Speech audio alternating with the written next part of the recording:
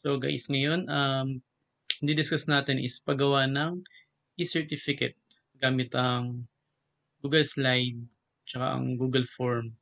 So kanina, bago pa mag-start, actually gumagawa na ako ng um, certificate gamit yung Photoshop. So nag-edit-edit lang ako prior dito sa discussion. So masasuggest ko lang din sa inyo kung gagawa kayo ng ganitong certificate. Yung ginagamit ko ngayon guys is Photoshop. So, hangga't maaari, lagyan nyo ng logo dun sa, dito sa area kung saan ilalagay natin yung name. Lagyan natin ng logong ganito na naka wash out or naka watermark na katulad niyan. Para pag may gagamit, di ba, mahirapan silang mag-edit kasi nga napapatungan nito. Unlike na pag plain white, napakadali lang gawin sa Photoshop na dayain yung mga certificate. So, ngayon, ayan, kunwari lalagyan lang natin dyan. Mapapatungan yan mamaya ng name nila. So, save lang natin as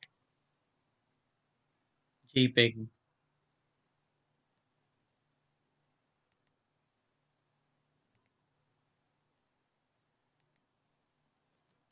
Insert JPEG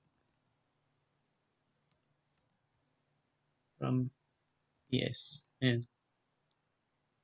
Lagay lang natin sa desktop. Ayan.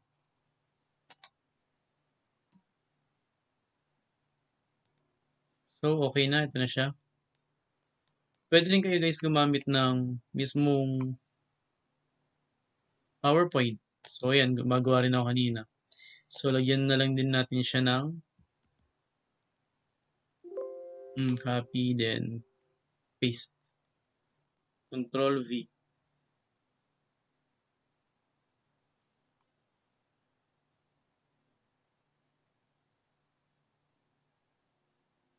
Ayan. So, resize na lang natin.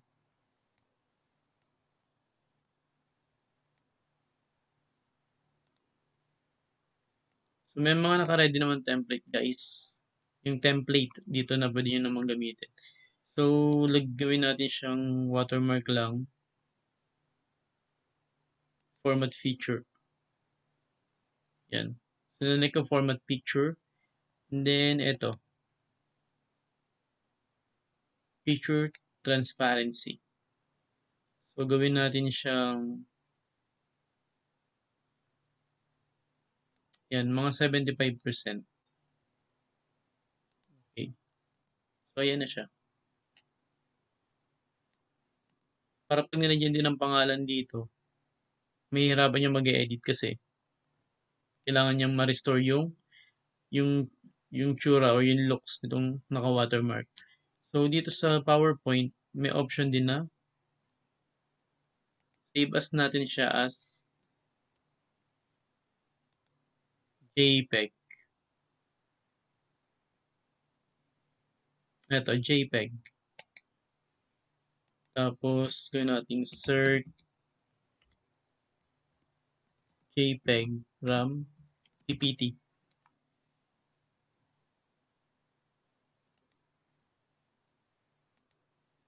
So, natin siya save.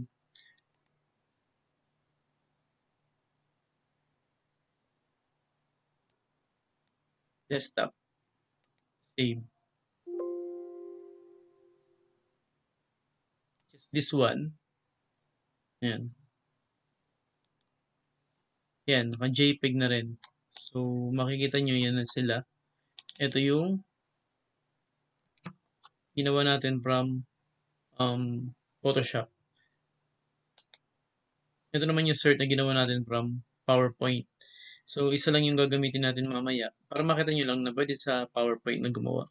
So, ito yung gagamitin natin mamaya para doon sa certificate. Close na natin. Ngayon, punta tayo sa Google Chrome. Yan. So ngayon, pwedeng i-type yan dito sa waffle, nandiyan yung drive, or pwede rin naman natin i-type dito yung drive. Yan.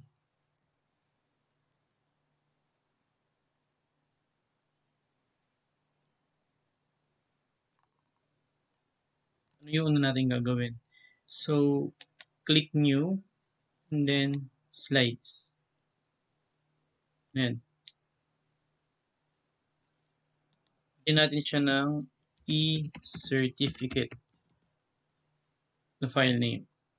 Then, close na lang muna natin yung themes na natin kailangan. Eto, delete na lang din natin. Papatungan lang siya mamaya. So, ngayon, eto, click natin tong insert image.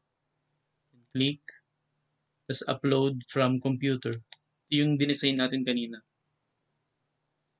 So, ang gagamitin natin is yung Photoshop. Yan. So, konting adjustment lang. Tapos ngayon, mag-i-insert tayo ng text. So, ilagay na natin yung pinakamahabang possible para sa mga name. So, i-adjust na natin. Gawin nating center, bold, then anong bang size? 24. Tapos, mahalaga guys yung codes na gagamitin. So, lagyan natin yan. Ano bang tawag yan? Brace. Then, full name. Yan. Or, pwede itas pa natin ng konti. Yan. So, ang gagawin lang natin, close lang natin siya. Automatic naman magsasave yan pag nirefresh nyo. Control F5 or FN F5, depende sa gamit nyo.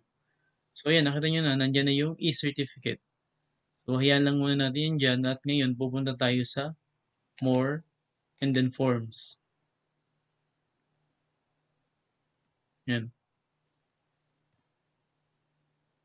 So, dito, mahalaga rin nga pala guys na mag-click nyo tong 3 dots na nandito and then piliin nyo yung add-ons. Then sa search, type nyo lang yung Certify. Ayan. Automatic lalabas Certify'em. So, ayan, installed. Actually, na-install ko na siya before. Pero bago nyo palang gagamitin, may dalawang question lang naman siya. Basta i-allow nyo lang. And then, may install na siya. And then, labas na. Okay. So, ngayon, ito na yung ating forms. Form ng e-certificate. Oops. Ayan. Automatic na rin, di ba? So, kung gusto nyo maglagay ng description dito, for example, yung title ng webinar nyo, pare online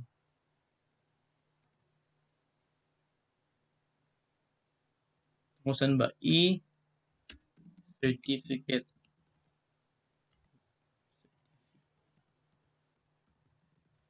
webinar. Yan. So, dito,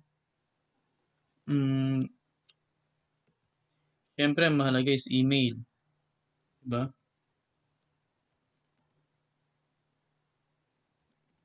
Maganda dito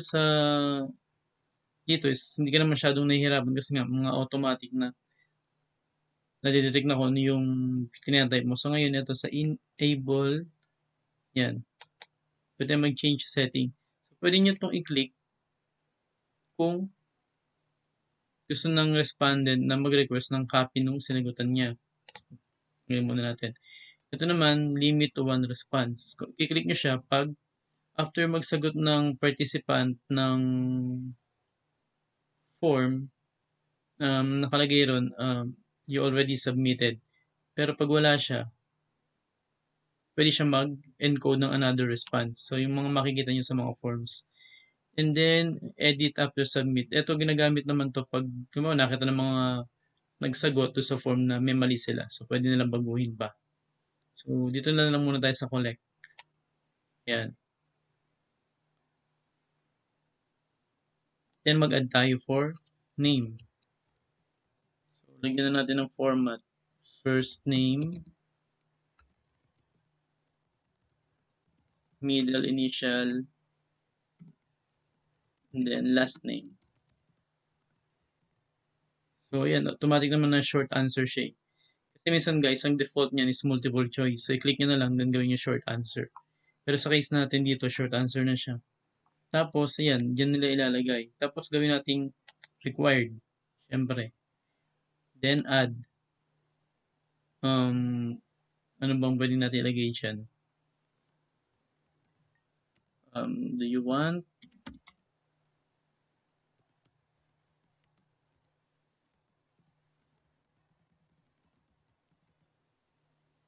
So, yun, nakalagay naman pag multiple choice, yung mga possible. Pwedeng mag-type kayo or pwedeng click nyo na lang yung yes, no. Yung maybe, wag na. So, yan. Kung gusto nyo makita yung preview, yan. Lagay required. Tapos, ito yung sa submit. So, close nyo lang kung gusto nyo balikan. Gawin na din natin to required. Yan.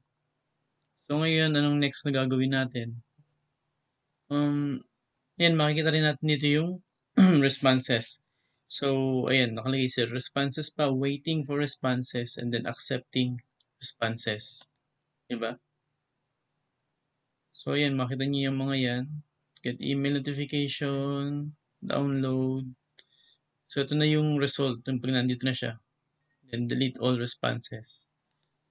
So, ngayon, close na muna natin.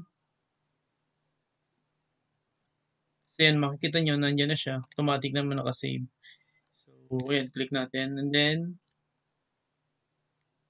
yan. Yung add-ons natin kanina, ayan, Certify'em. So, ayan. So, ngayon, pakita natin itong controls.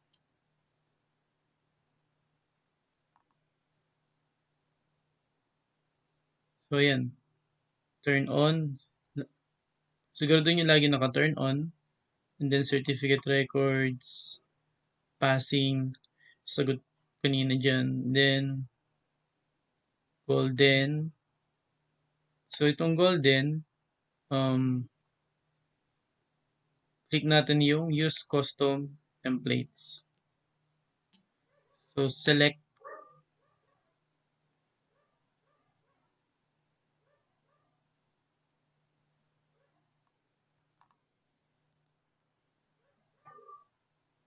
So, ito. Yung ginawa natin kanina. And then, select. Save changes.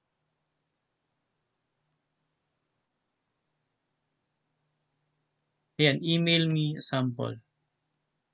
So, preparing a sample certificate.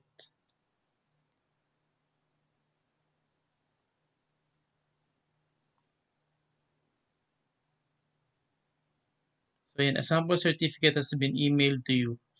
So, ngayon, tignan natin kung meron.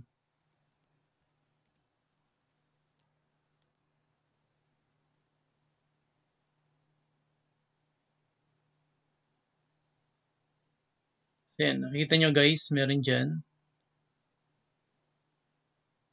So, click lang natin. So, ayan. Congrats. Sample name lang, Lisa Simpson, blah, blah, blah, blah, blah, blah. Then, pwede natin siyang i-download.